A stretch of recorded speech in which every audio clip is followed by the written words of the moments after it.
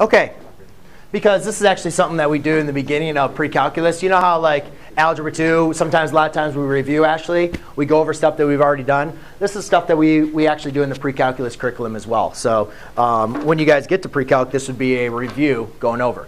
So the main important thing, guys, is these are your zeros, right? Remember, these are what make your function equal to 0. But the thing is, we don't know what the function is. We don't know what the polynomial is. All we know is that these are your zeros. These are your x-intercepts of the graph. So the first thing I need to do is I know that these are your x-intercepts. So therefore, I can set x equals -1, x equals 1, and x equals I squared of 6. Now, the difficult thing with this problem is you guys need to remember the conjugate root theorem. That says that whenever you have a complex number as a root or a 0, that you have to make sure you include the conjugate. So now we need to make sure we also say x equals -I square root of 6. All right? So therefore, now we actually have all 4 of these zeros. So we say x equals all 4 of these zeros, right? Because when they have the x-intercept, we know we have an x value where y value is equal to 0, right? An x-intercept, x you have a value for, y is equal to 0. So what we're going to do then is let's set these then equal to 0. So to do that, I add 1 to both sides, subtract 1 to both sides, subtract I squared of 6 to both sides, and then I add I squared of 6 to both sides. So therefore, I have x plus 1 equals 0, x minus 1 equals 0, x minus I squared of 6 equals 0, and x plus I squared of 6 equals 0. So, oh, not yet it. Now, so therefore, we got to this point. We say all 3 of these zeros, they all equal 0. But remember, where did we get to this? Well, we got to this by applying the zero product property.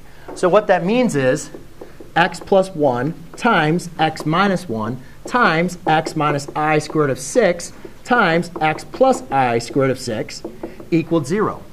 Right? Because if you're given this problem, if you took a polynomial and you factored it to this form, if I said find the zeros, what you would do is say, oh, this times this times this times this equals 0. That means this equals 0, this equals 0, that equals 0, or that equals 0. And then you solved for x, and you'd find all your zeros.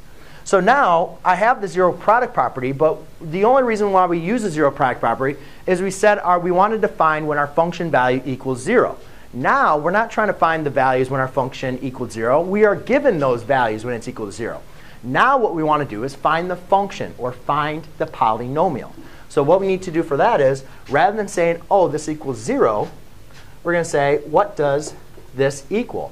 So now I need to do is multiply these.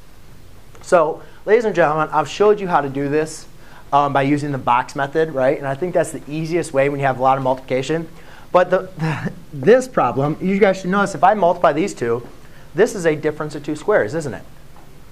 So I can do the box method if you have trouble multiplying, or just use difference of 2 squares. Multiply the first 2 numbers, multiply the last 2 numbers. This multiplied is also difference of 2 squares.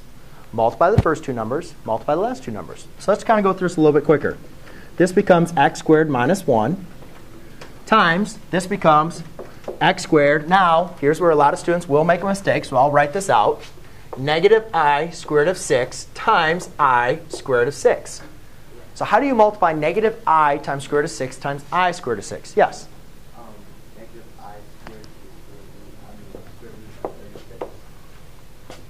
So I'm going to have -I, right, squared, and then times the square root of 36.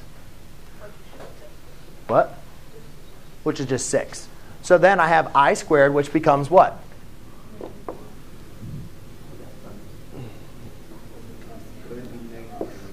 Yes.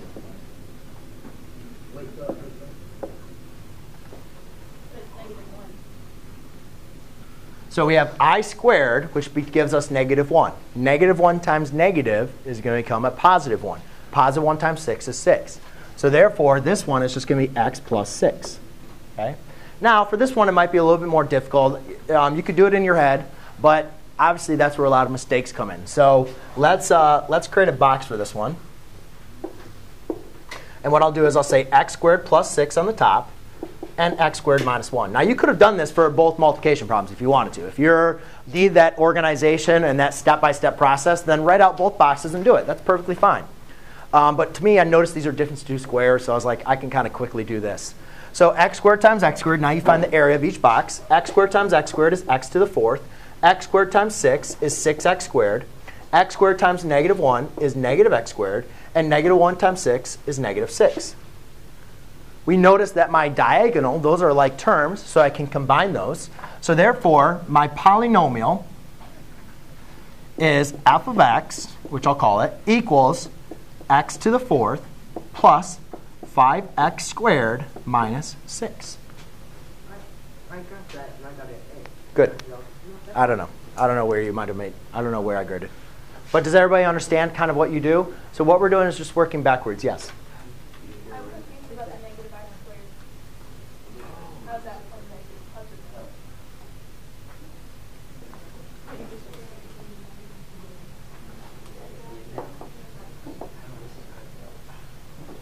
Negative 3 squared is 3 squared times negative 1. If I want it, it does not equal. You need to write it in parentheses, negative 3 squared. Do you understand I squared is negative 1? Yeah. So negative 1 times negative is going to be a positive. Right? You got to make sure you square it first, then multiply by the negative. Okay. All right? Unless, if I write it like this, that's when you would square negative 1. But you got to follow the order of operation. You got to do exponents first. OK? There's your homework quiz.